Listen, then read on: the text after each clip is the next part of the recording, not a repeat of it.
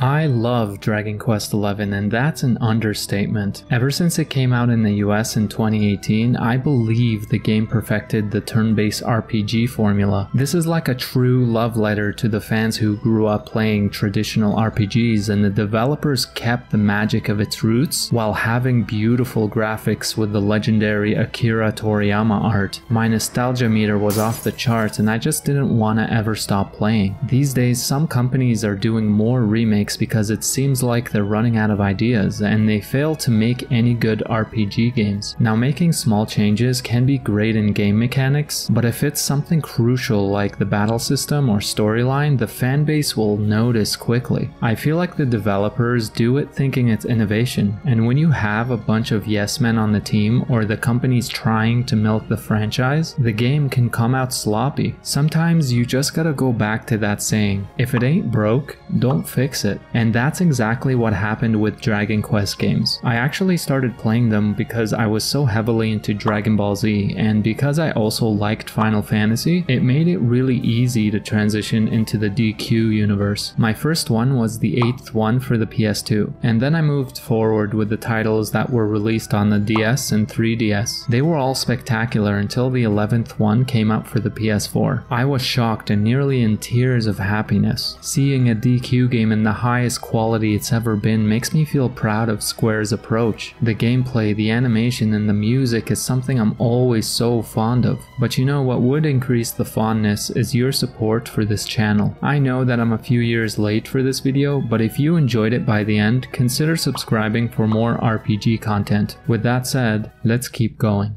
Dragon Quest XI is Square's first console game since the PS2 era, and things are starting to look up for future releases. After all, it's sold over 6 million copies worldwide since its release, and these numbers may have changed the company's perspective on the potential of this franchise. The one thing I'm confused about now is why they're taking so long to release DQ12 and DQ3 remake. Maybe after the whole Square Enix shedding $2 billion off their value could have slowed down production in some ways, but what do you think about that? Now, about Dragon Quest XI, when it comes down to the HD graphics, there's nothing really special about it in 2023, but what I would argue what makes it unique is the character models and the environments. Having that famous art style is extremely cool, and considering all the games coming out recently, it's still very relevant, especially in Japan. Some Western developers always judge these types of games saying they're too old school or their turn-based battle system is too slow paced. This is where I have to disagree and say that is what's good about them. These kind of game mechanics are for patient people who don't mind grinding in this comfortable environment. Not only is it nostalgic, but something to look forward to anytime we're having a bad day. Sometimes I don't want to play anything that requires too much effort or button mashing, and this is where these turn-based RPGs come in. I want to feel the thrill of leveling up, but maybe at a softer level of gameplay, and a lot of 9-to-5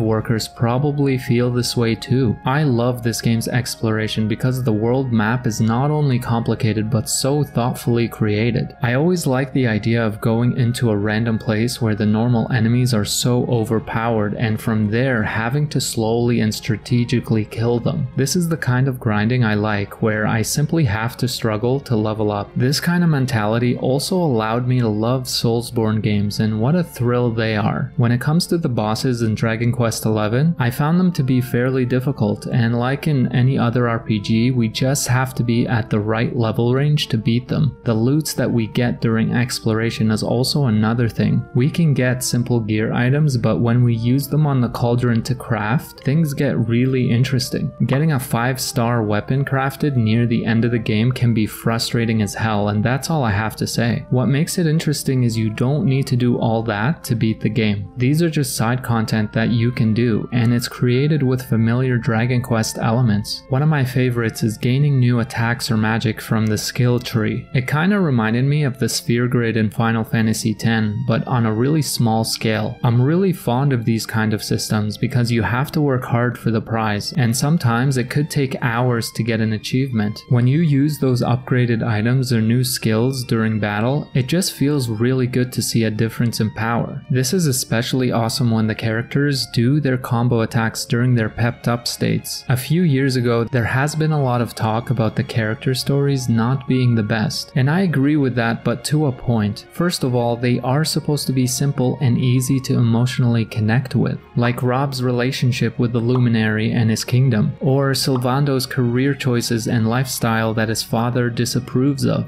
If you were to write one of their stories on a sheet of paper, the most you'll get is probably a full page. They're not supposed to be complex, but easy to mentally digest, and that's how Dragon Quest has always been. In my opinion, the deepest it went in this game is the Luminary's past and present story, and his relationship with the tree and Mordegon. The very nature of this franchise reminds me of Dragon Ball. The characters don't need to have a long and complex storyline for the show to be good. A simple hardship in a character's life could still have many people emotionally connected, like Vegeta's life or Master Roshi's wisdom and pervertedness. The simplicity of the music and sound effects also play a role in making Dragon Quest unique and familiar. The battle music or the level up sounds are all the same throughout the DQ universe, and Square has done the same for some of their Final Fantasy games. This is, after all, just a game, and in my opinion, it's the best one in the franchise in terms of gameplay and graphics. But for the story, that is all up to you.